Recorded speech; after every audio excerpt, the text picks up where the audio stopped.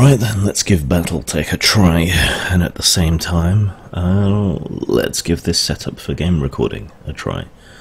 My computer's not the most up to date, so I've set things a little lower to make things run smoother, especially with the screen capture going at the same time, but it should run okay.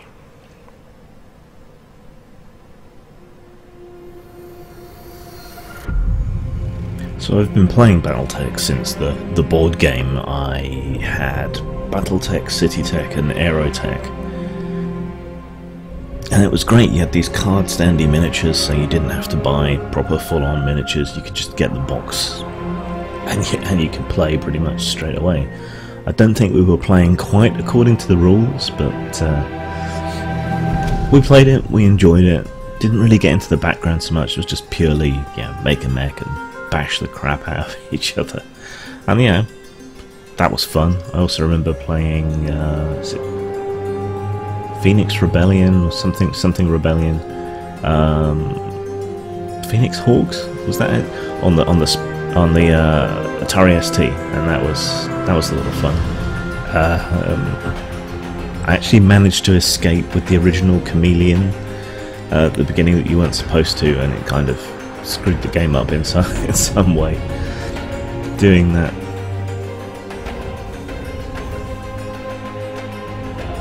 So yeah, as far as I understand it, this is back during the Innisphere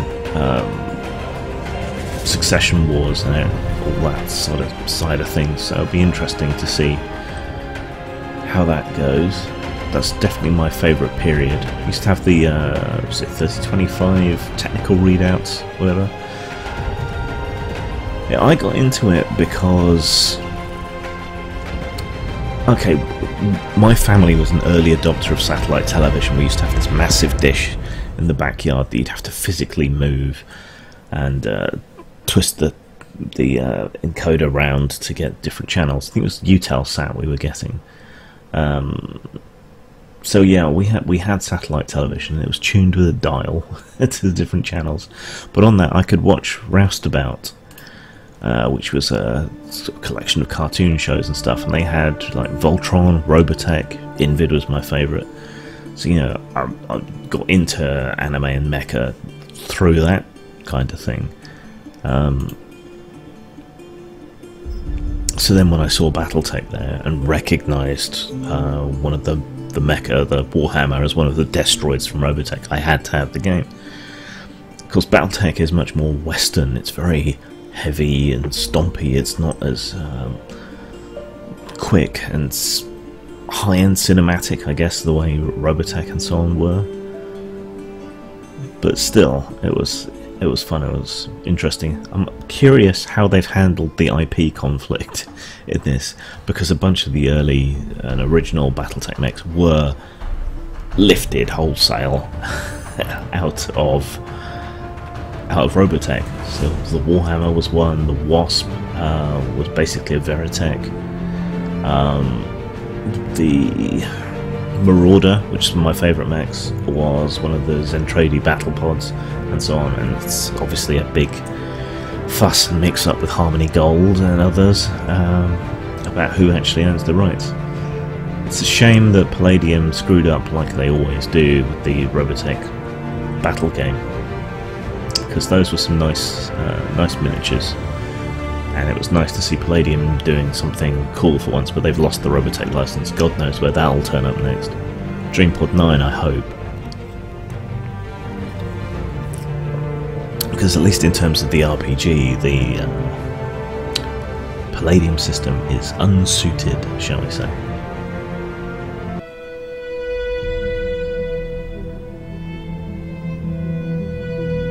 I am Kamea of House Arano, High Lady of the Oregon Reach, Protector of Coromadir, and the Sword of Restoration. But I am not a hero, no matter what the stories say. A hero would have sacrificed more, compromised less. It was always interesting how they went for this more feudal stance, and the mech warriors occupying the position pretty much that knights used to. You were there. you don't necessarily get that same sensation while you're playing, My father slamming the used to crap tell out of me other mechs, that these about are the ancient times, knights with lands and about people, the but Star League, a golden age of prosperity, upheld by the great mech warriors of old, guardians of the innocent, protectors of the peace. I always dreamed of following in their footsteps. I was too young to see the truth of things. After all, it wasn't heroism or a noble cause that won me the throne. It was hiring a mercenary, skilled enough, perhaps ruthless enough, yeah, to carry mercenaries. the day. Like I say, I never really got that Hiring much into the you. background, but I still did don't know have if Black you Widow fought for Company, honor or for the thrill of it, which is one of my favourite for belief mercenary in my groups, and I always cause, liked the idea of playing just in my mercenaries. money. Of the first-person but whether it versions, was your noble heart mercenaries or was my mercenary favourite one, mind, I think. your actions gave us hope. But they were all That great. makes you a hero in the eyes of history. Eridani Light Horse, Whether Black you Widow believe Company, and Cranston Snord's Irregulars. I just love that name, Cranston That's up to Snord. you.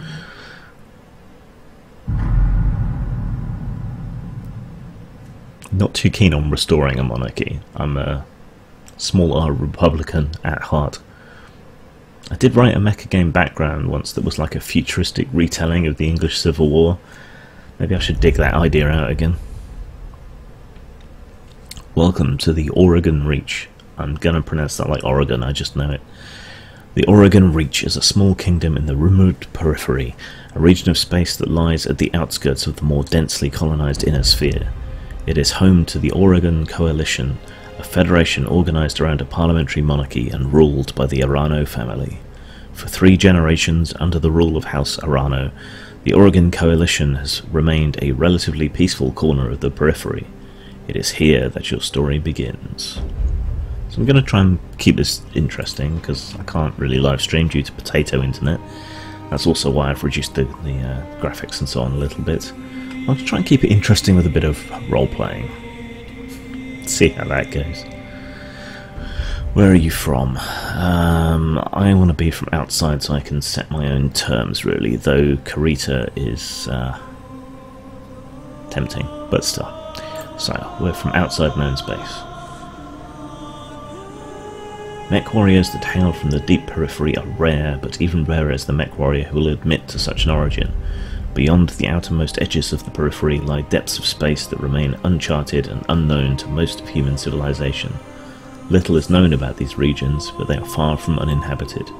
The deep periphery is littered with abandoned colonies and small outposts, isolated from the rest of humanity. After the fall of the Star League, General Alexander Kerensky led the remnants of the Star League Defense Force into the deep periphery, disappearing from the inner sphere and from recorded history. And that's what became of the clans. You are of noble birth. Boo. Though immigrants to the Oregon Reach, your family soon established a comfortable presence in a small backwater system on the edges of Oregon space. By the time you were born, your family had become the de facto ruling nobility of the system's only inhabited planet. You were the oldest child, heir to the family's titles and ancestral battle mech, an old blackjack BJ-1. No, BJ. This is where you met Raju Mastiff Montgomery, a veteran of the Succession Wars, whom your parents hired on for a season to train you as a mech warrior. Raju was a strict but capable teacher, and you quickly became a skilled pilot under his tutelage. It was an uneventful life. Until the day after your 16th birthday, when... Exiled sounds most interesting to me. Once the promising young scion of your family, you committed an unforgivable transgression and was sentenced to life in exile. You stole away with the family's ancestral blackjack and set off to find a new life to call your own. Out on your own, you fell into the life of a, let's gotta be pirate. Tired of living under the authority of others, you fell in with a local pirate gang in the Rimwood periphery. It was an unruly crew, but an effective one. Roaming the periphery afforded your outfit with a steady supply of poorly defended merchant caravans and supply depots to prey upon. While raids did occasionally devolve into combat, you quickly learned that successful piracy is mostly about being in the right place at the right time, with the right threats and a good show of force. until years later you crossed paths with Raju Mastiff Montgomery once again. After years of roaming the frontier, your outfit's luck eventually ran out, landing you in an Oregon Coalition prison. Hearing of your bad turn of fortune, Raju dragged you out of jail, giving you a second chance under his mentorship. After heavy rehabilitation, you proved your worth and were inducted into the House Arano Royal Guard. So it is that you find yourself reunited with your old mentor, preparing your ancestral blackjack for guard duty on the coronation day of the Lady Kamiya Arano. Well, that's going to go all awry, isn't it? Call sign, Grimnir, which is one of the names of Odin.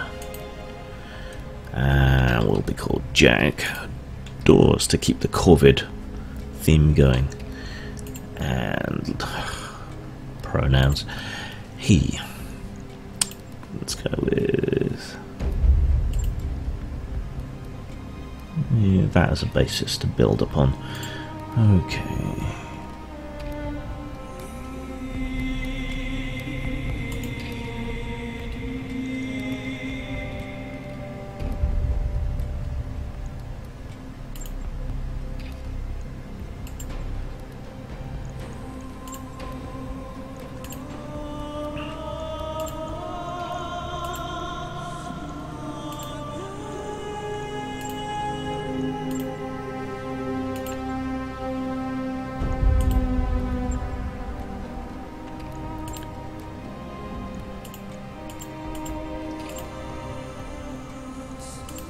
And no makeup. Tattoos. Let's go for something piratey as a mark of his old life.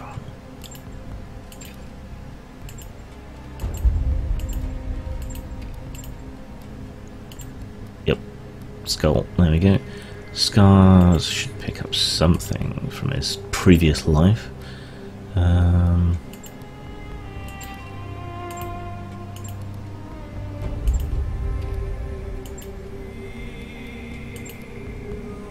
Yeah, side of the face. Hairstyle now. Hair is always rubbish in games, and no, I'm not going emo. No, and they so rarely have any decent long-haired options.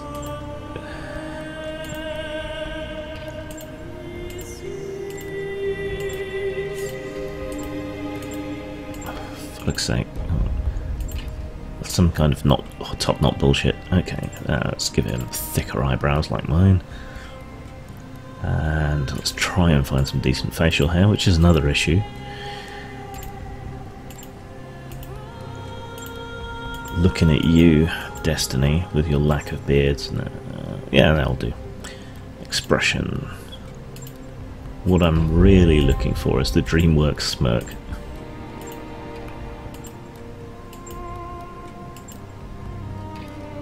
Close enough. Complexion. I mean, noble birth and everything, so I want a fairly clear complexion, I would think. Yep. It's hair dark.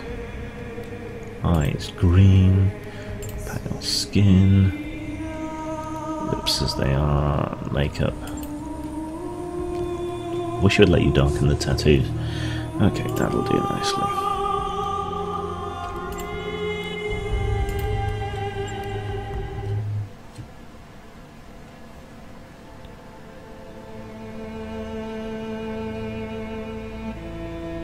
The High Lord Tamati Arano II is dead. The Oregon Reach is left at an uncertain crossroads.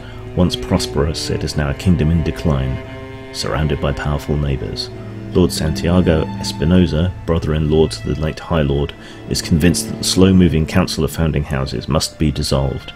His proposed directive would conscript their house guard and centralise power under a single throne. However, the High Lord's heir, the noble Lady Kamiya Arano, is determined to rebuild the Reach without transforming it into an authoritarian state.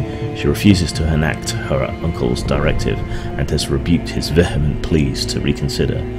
On the morning of Lady Arano's ascension to the throne, her loyal captain of the guard, Raju Mastiff Montgomery, makes preparations to escort her safely to the coronation procession that awaits in Cordia City. Well, that's not going to end in an ambush, is it? Coronation Day, Arano Summer Palace, 0853 local time.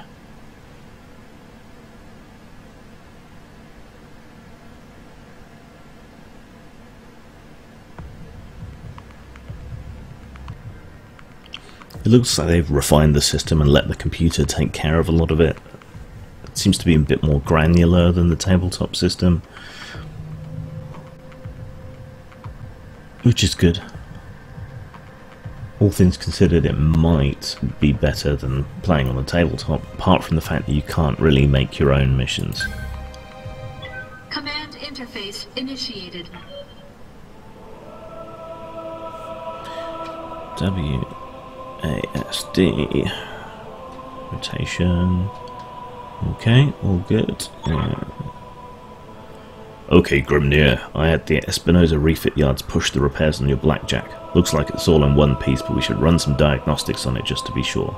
Standard field tests, you know the drill. More importantly though, I want to tell you more about the job I brought you here to do. Now do me a favour and get that Battletech moving. Let's see if there are any kinks in the actuators. Okay, training wheels. How to play. I'll come right out and say it, kid. I wasn't completely honest with you the other day. There's gonna be more to this job than escort duty. I brought you here because there's something wrong in the capital. It's been too quiet since High Lord Tamati's funeral, and I'm worried about Lady Camilla's safety during her coronation procession, which will end in an ambush. Anyway, looks like your actuators check out. Let's conduct a weapons test. Target one of those burnt-out old urban mechs and open fire. Urban mechs, they're the tiny ones from Tech, if I remember correctly. Like I was saying, I can't prove anything, but my gut tells me something's off, and a warrior trusts their instincts. No point wasting ammo.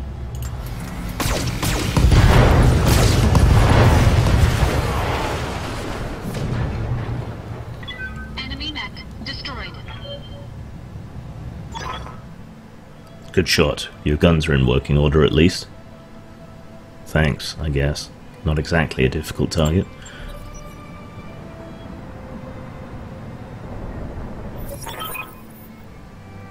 I've been training Lady Arano since she was 14 years old. She can be naive at times and proud, but I have no doubt that she'll be a just and effective ruler. It's on us to see her safely to Cordia City. I'll rest easier once she's in the capital, with her cousin Victoria by her side. Lady Victoria? Well, she's only been training under me for a single season, but she's already shaped herself into one of the strongest mech warriors I've ever seen. Reminds me a lot of you, truth be told. Only I lack tits. Come on, Raju. Anyway, we should run a check on your targeting computer. You see that drone over there? The one moving through the tree line? Put some hurt on it for me, and then when it turns, take it out with a rear angle shot. After it's down, we'll keep moving. Like a Right, so we got a moving target now. Was a good friend. A moving target in cover. So, target. Engaging target.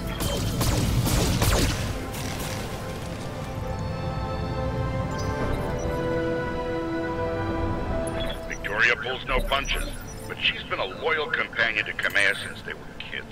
Aside from you, there's no one I'd rather have by my side in a fight. Let's give it some of the autocannons just because I want to see them. All weapons committed.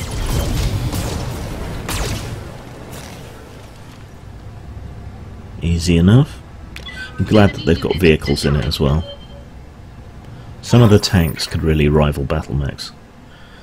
Nice shot. Now, I don't know how familiar you are with Oregon politics, but the Reach was badly shaken by High Lord Tamati's death. It needs a smooth transfer of power, and Cameo belongs on the Cormorant throne. Cormorant? Why? As a heraldic animal, that just sucks. Go ahead and fire up your jump jets, kid. I want to see you descend this cliff face. Aim for that patch of ground there near the edge of the lake. Now, I hardly ever use jump jets in the board game, because they were a bit rubbish. Too much heat, not enough reason to use them. Okay. Engaging jump jets.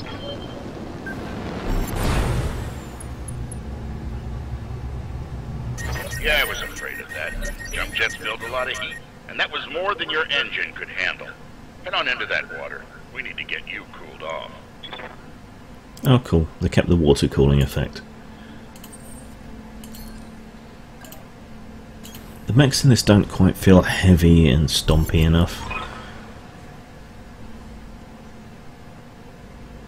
Warning, plasma leak detected, jump jet malfunction, jump jet systems damaged, system inoperable until repaired. Oh, for the love of all the gods, this is what I get for insisting on a rush job. Not that I had much of a choice. The Espinosa refit yards were backlogged like you wouldn't believe. It looked like they were trying to process every single Royal Guard mech in time for the coronation. Suspicious. There isn't any time to get your jets replaced, so we're going to have to make do without them. Go ahead and take that mech down with a melee attack. I want to be sure nothing else is going to break down on your blackjack before we take it out on the Cormorant Road. Melee, you realise I don't have any arms, Raju. What do you want me to do, kick it? Melee hardly ever came up, but I seem to remember you could pick up destroyed arms and stuff and use them as clubs. I don't know whether this allows for that. Move, melee, target, and attack. Engaging missile attacks. Okay, that kind of was a kick, I guess. Good hit. At least that's solid. Alright, one last test. I want you to take your blackjack up to a sprint and evade my attack. Okay, because you're harder to hit when you're moving fast. If something goes wrong today, I want to know that your mech can maneuver. So that's more heat, but lets you move faster, alright?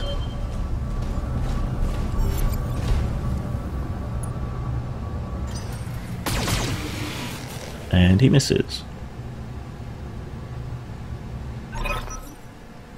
Congratulations, Grimnir. Your blackjack's as combat ready as it can be, given the circumstances. For what it's worth, I hope that my suspicions turn out to be unfounded, and we end the day having a good laugh about what a paranoid old man I've become. But if not, then I know you'll be ready. I'm betting you're right to be paranoid, Raju. Alright, it's time to move out. Lady Arano is waiting for us at the mech bay.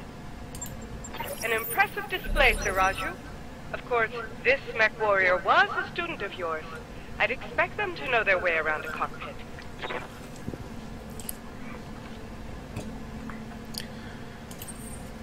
Thank you, milady. Royals.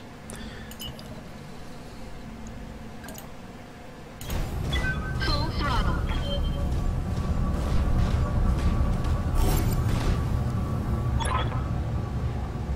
Grimnir, allow me to introduce Camilla Arano, the soon-to-be High Lady of the Oregon Coalition. Is Lady Victoria on this channel? For the time being, my father has summoned me to the Picton docks. I have a fleet inspection and a tour of the family refit yards to preside over before the coronation. Behold, the responsibilities of a noble daughter, a fount of tedium that never runs dry. Okay, well, we're getting the sarcasm there, Victoria. I know the feeling, cousin. By this time tomorrow, I'll be responsible for the entire reach. Give my best to your father, and don't be late for the tourney. The gambling dens are already taking bets on how long it'll take me to cripple that customized monstrosity you pilot. Bold words, cousin, but the only victory they'll be celebrating is mine. You may be ascending the throne today, but my Kaga is more than a match for the family heirloom that you call a battle mech, and in the arena I reign supreme. I'm getting a sense of jealousy between these two. We'll see, cousin, we'll see. At any rate, I will see you at the tourney grounds. So Raju, I'm going to go when you are, overland along the Cormorant Road, as is the Arano tradition. Traditions make you vulnerable to ambushes, just saying. Aye, Camilla, we'll get you there in one piece. Grimnir, fall in behind me. Yes, sir. And remember what I told you. Mission successful. What did he tell me? Not to wank in the cockpit? It's called the cockpit. I'll do what I want.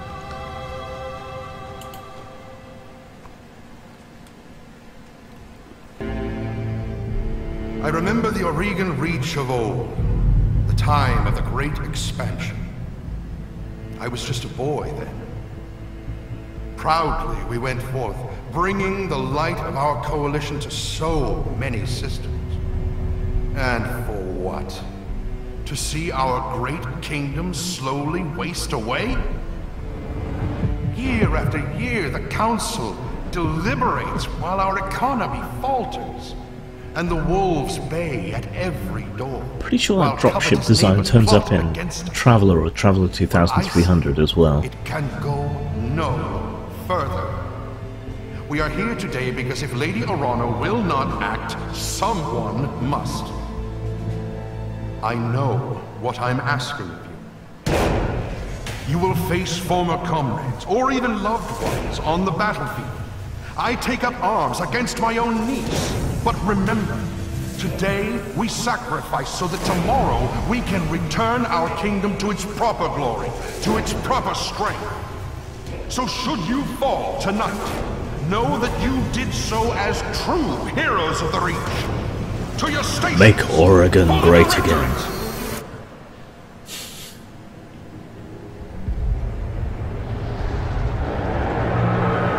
I do actually prefer this RT cutscene style to the full-on CG.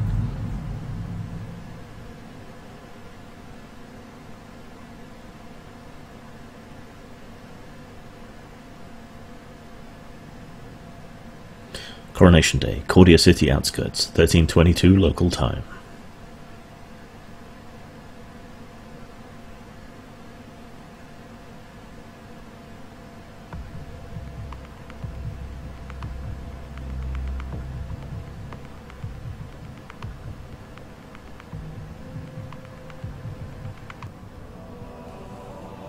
Command interface initiated. I'm going to miss this, Raju, the clarity of purpose that I feel in the cockpit of a battle mech, the simplicity of it. But there they are, just up ahead, the city gates and my future, all laid out before me. Yeah, right after we get ambushed, my lady. Wait, what's that smoke? I'm not saying I told you so. A guard post, one of the small ones that dot the roads leading into the capital. But the emergency band's been quiet all morning. I haven't heard anything about any fire. Because it's a friggin' ambush, Raju. This is damned odd. And I don't like it. Kid, keep your head on a swivel and be ready for anything. Here we go. Monster misbehaving, planets needing saving, situations graven, I'll form the head. The enemy is clever, we're smaller but whatever. When we put it together, I'll form the head. Y'all can do the treading, swing energy machete. If combination's ready, I'll form the head. I'll form the head. I'll form the head.